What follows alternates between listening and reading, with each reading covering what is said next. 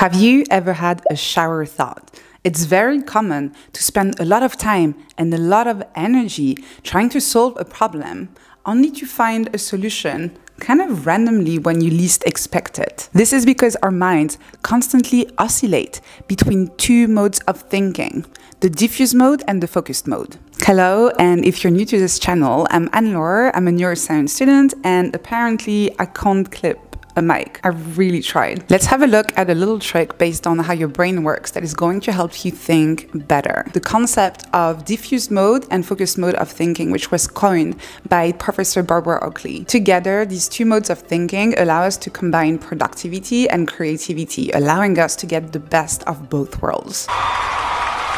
Focused thinking is when we try really hard to solve a problem. We look into the details, we do some research, and we try to explore potential solutions. As you've probably noticed from personal experience, the focused mode of thinking has a high cognitive load, which means that it requires a lot of resources from the brain, and it makes it hard to maintain over a long period of time. On the other hand, the diffused mode of thinking is when we let our mind wander, which we sometimes call daydreaming. And a typical result of such a relaxed state are shower thoughts. When you're in the shower, you feel very relaxed. You feel like you're thinking about nothing. But actually, your mind is doing a lot of work in the background, connecting ideas without you even realizing it. Both the focused mode of thinking and the diffuse mode of thinking are super important for decision making and problem solving. The only difference is that with the diffuse mode of thinking, the one that gives you shower thoughts, you're not steering the wheel. Everything is happening unconsciously.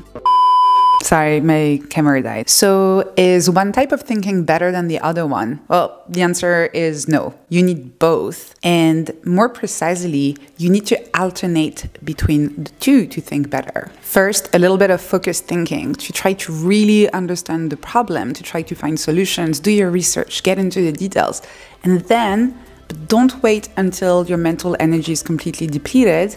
Then go into diffuse mode of thinking. Take a break, go for a walk, let your mind wander, let your brain do the work in the background. Taking conscious breaks so you can make the most of the diffuse mode of thinking is one of the best things you can do when it comes to decision making and problem solving. After you're done with your break, go back to focused mode of thinking. Try to solve the problem again, and you will see that after you've let your brain work in the background on the problem, it will be much more easier to solve. And sometimes the best thing is that you don't even need to wait until you get back into focused mode of thinking to find the solution. Again, these are the shower thoughts, the aha moment, the eureka, where the solution comes to you seemingly out of nowhere. Being able to switch between focused mode of thinking and diffuse mode of thinking is one of the easiest tricks that you can start applying today to think better. Let me know if you give it a try, and if you found this video interesting, please make sure to subscribe. I'll see you in the next video. Squishy, squishy.